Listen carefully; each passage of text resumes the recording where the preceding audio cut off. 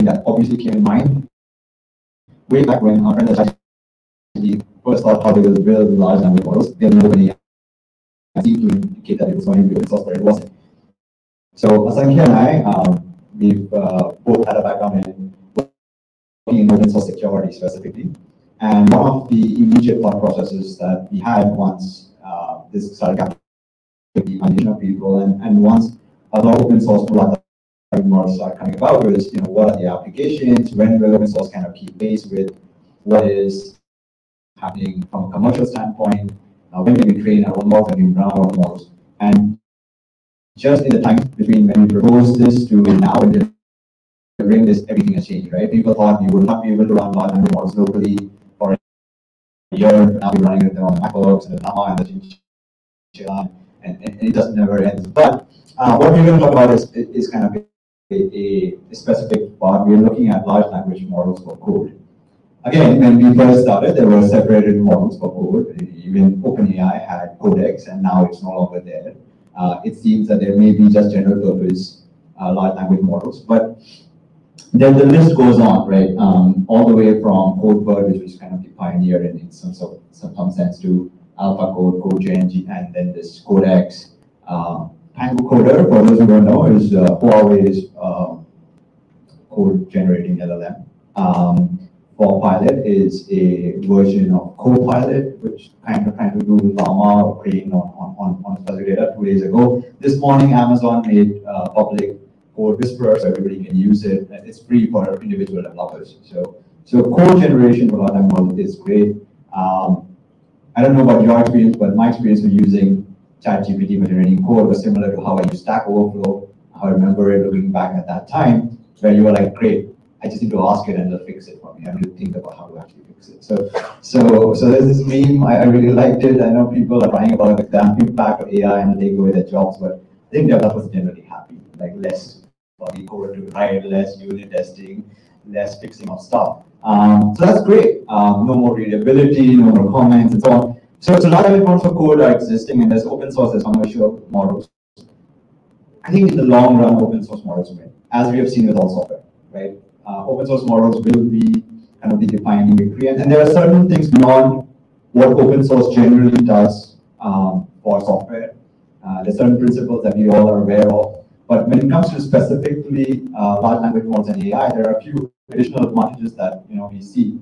One is data security and privacy, like the ability to train models on your own data securely without having to give it to a third party. That seems like a major win. Alignment and security seems to be another win from a decentralization standpoint. Like if we believe that the collective wisdom is what will help us define alignment for AI, then obviously building an open source model will be the better outcome. There's also cost advantages. As it stands right now, large language models will always be computationally and as a result commercially expensive. So open source models should win out in the long run for that. And there are other aspects like training data. If you are releasing an open source model and we were to just do a very simplistic extension of the open source code licensing models out there, you could theoretically train on a lot more data because you're open sourcing your output. So as a result, you could theoretically train on GPL data or any kind of copyleft data as well, as long as you are able to reciprocate the license and so on. So it opens up much larger data sets for you. So we think open source models should win. And then when we look at coding, though, there is still obviously a gap. Now that's the long run. In the short run, the coding models aren't that good, right? Or any open source model isn't yet that good. We're getting there, but there is a big difference. So when we look at code generation, which is your left to right code generation, writing new code, right? Boilerplate code, asking it to write a certain amount of code for a given problem statement, the commercial models do a very good job.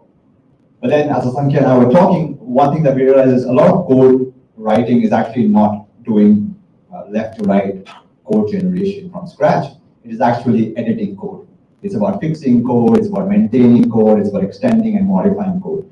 So when we look at something called fill in the middle, which is kind of on the right side, these are aspects when you're basically saying that there's a preceding code and a PostScript code, and then you ask the large language model to generate code to fill in the middle.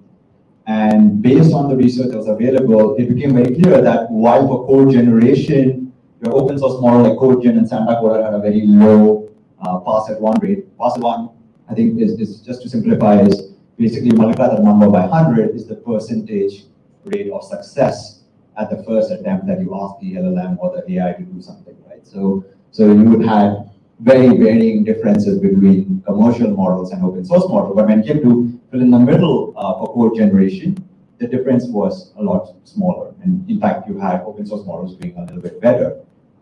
Why is that? Well, there are a lot of speculations in terms of why that is. One is that it needs a smaller model. The other is that it's trained purely on code, so it's not necessarily required to be constrained by all the limitations of natural language. But effectively, we saw this one opportunity because we were trying to find a use case that open source models could use as a first victory against commercial models, and within our understanding of the space. And another thing that we saw, and goes back to our experience with open source security and so on, is that there was kind of this report by Stanford late December, which talked about how the generated code was going to be insecure, right? And we had that experience. Asankhaya was aware of code. I'm still at ScanDist. It's a local cybersecurity startup and it focuses on application security.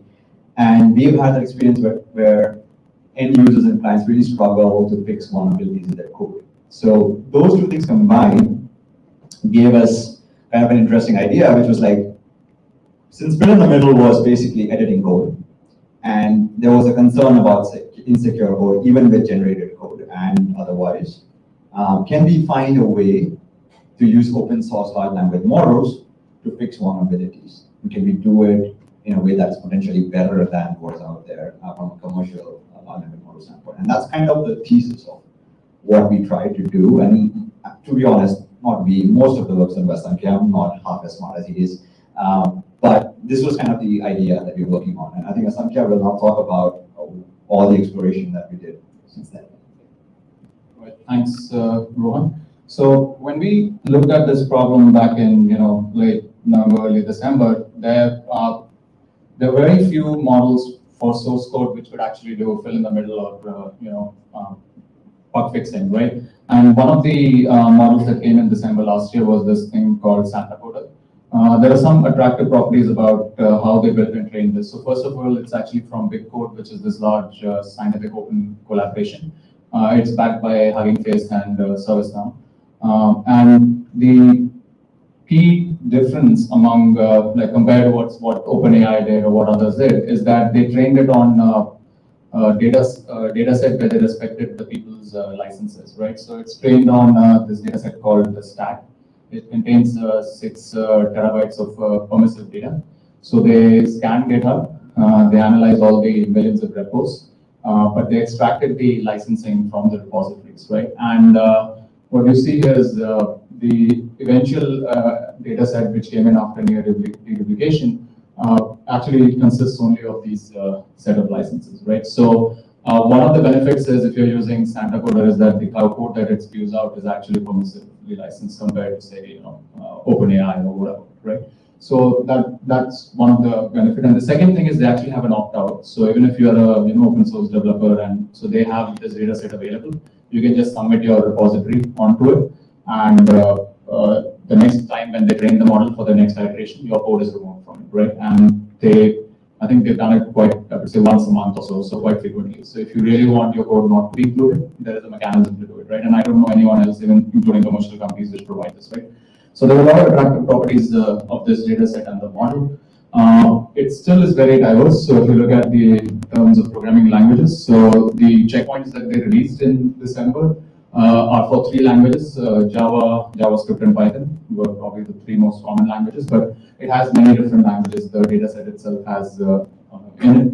And now, like Rohan mentioned, a lot changed since December, right? So this is still a GPT-2 style model, which is, at the time when it was released, it was competitive with what was available, but probably today with GPT-4 or whatever, it's no longer as competitive, right, for code generation. So this was the base model which we started, and very quickly I'll just show you a little bit of how it works. So let me go back here and So I actually wanted to show you the demo that they have, right? And for some reason it's erroring out, right? But the good thing is about open source is that I could just, I was sitting back there, I could just work it, and then this what was the issue, and then I could just run it here, right? So the only problem is I don't have a GPU grant, so it takes a while to run. But one of the things to remember about this model is that it is not like a dialogue model. So people who are very familiar with ChatGPT now, you can't expect it to say, hey, give me this or write this answer. You have to use it like code completion. So you start off writing either some block strings or you write comments of what you want to do, and then the model will actually generate it. So in this case, let me just copy this over here. And what you can see is, right, so I gave it a prompt and then it generated this piece of Python for detecting odd numbers, and then I think it just started on its own, right? The good thing about this model compared to some of the others, the only other model which is open source which does infilling is encoded by Facebook. You can actually do infilling, so you can actually define a token here, so which will, so instead of actually just doing completion, you can actually say, okay, I think there's some bug here or there's something missing, and I want you to fill this part here. Right, and then let's just wait for a few seconds. Hopefully, it will fill a code. Right.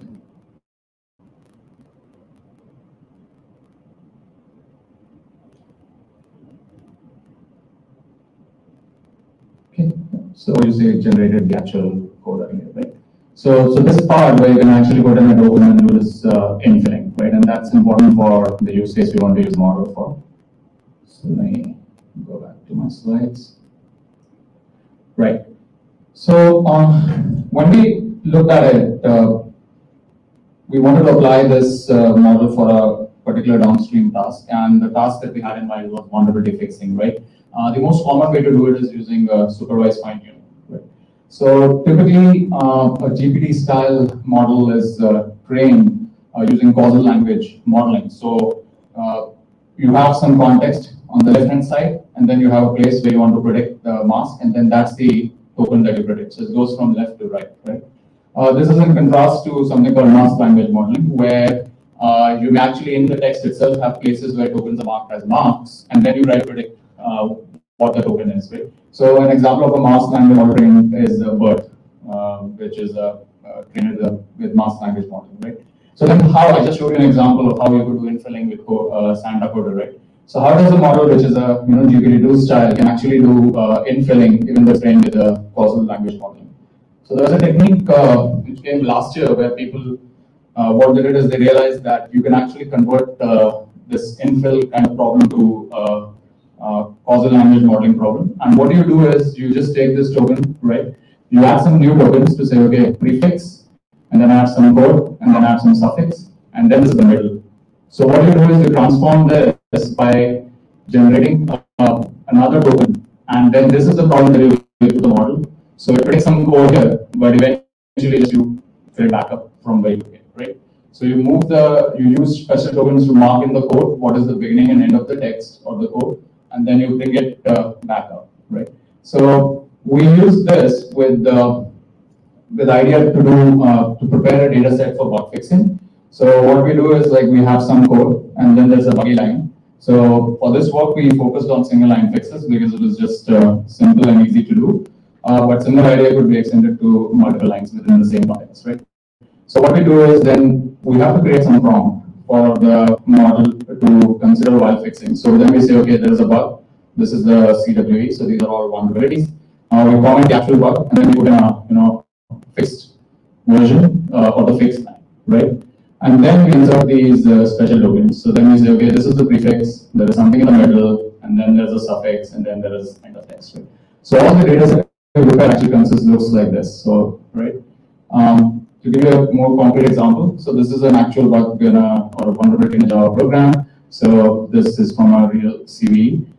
So we transform it. So this is the actual line of code which was there, right? And then we add this bug, and then another fixed line, and then we insert the actual fix.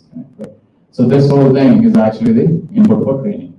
So Our end data set consists of examples like this, right? And then you can train it in a standard way because it's a GPT-2 style model. So you can use there's a special fine-tuning script which BigCode has provided, or you could use the usual Hugging Face transformer script.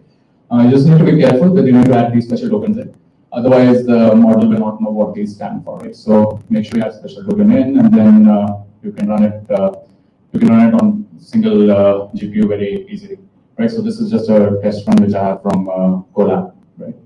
So we took a CV fixes dataset, which is published last year, and from which we extracted these inline fixes. So that's the dataset on which we trained or fine-tuned our model.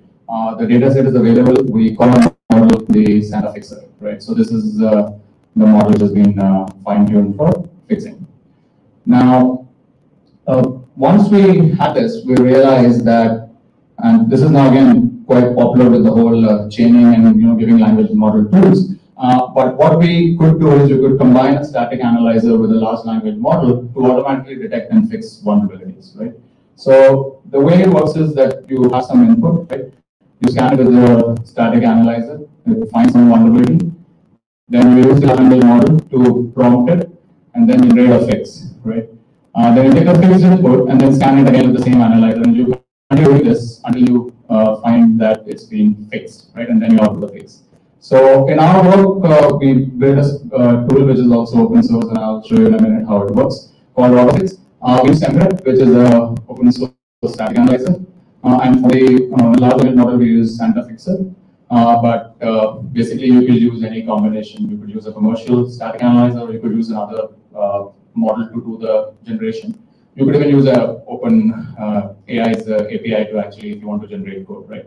But the idea is that you use this closed loop to generate different options, and then keep scanning continuously with your analyzer until you finally fix the problem, right? So let me give you a quick view of how it works. So the tool is open source. You can actually go ahead and get it. There's some instructions on how to use it. I'm going to just run this here, and while I talk about it, hopefully by the time we're done, I will have a fixed issue, right? So here's an example to show you the Java one. So this is an actual one. So there is actually a vulnerability here. There's a parameter which comes in, and then you're directly creating a file from it, and then this could be an issue. So if you run it, it creates an intermediate, the prompt file. So first it will detect the vulnerability, and then we generate this kind of a prompt. So it says, okay, this is the vulnerability. You are not restricting the path name to directory. This was the line which is commented, and then it prompts the model to actually infill or fix the bug using fill here, right? And eventually, once it's finished, it would have something like this, right? So then it would actually generate and fill the code here. So instead of directly using the image, it puts it into an attribute and so on. I'll give you an example from this, which might be more familiar. So here we have we're using MD5 hash, right? So when we scan it, we would see that Semret would actually flag it as deep use of token or SQL. So it will say, okay, this is MD5, you should use it, and then it will prompt it to fill. And then when you see how it is eventually fixed, we have the fix here. So it actually says we use Sharma, right? So this is still running. Let me go back here.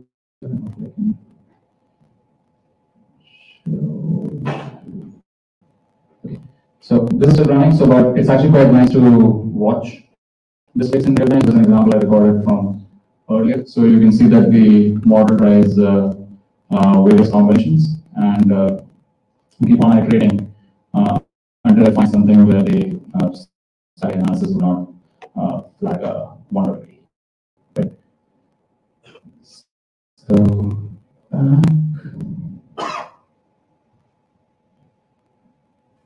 okay, still running. Maybe we'll come back. Oh, did I fix it? All right, so you can see it's actually trying out different combinations. So this is the example that I just gave in, right? So So I think the issue here is that this is coming from a request parameter, so Reddit name, and then it's been passed in the response directly, and you can see it's finding out various combinations. I don't think it worked this time. Okay, so let me go back. Right. All right. So we built this, and then we wanted to see, like, you know, how good or how well it would work in practice. So we tried to test it on a data set of vulnerabilities from top 1,000 projects on GitHub, which is scanned using SendGrid, right? And this data set is also something we have published.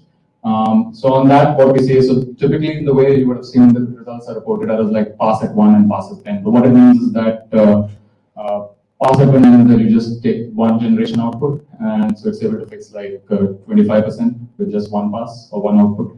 But if you do typically 10, like the one which I showed you in default, by default we do 10, it can actually fix half of the things, and this is for various languages, right? I didn't have the capacity of the GPU to try pass at 100, which is also some metric people typically report, right? Yeah, that's pretty much it. So the model as well as the tool, it's open source, it's available. We just published it this week, so I'll invite you guys to try it out, and that's our talk. Happy to take any questions.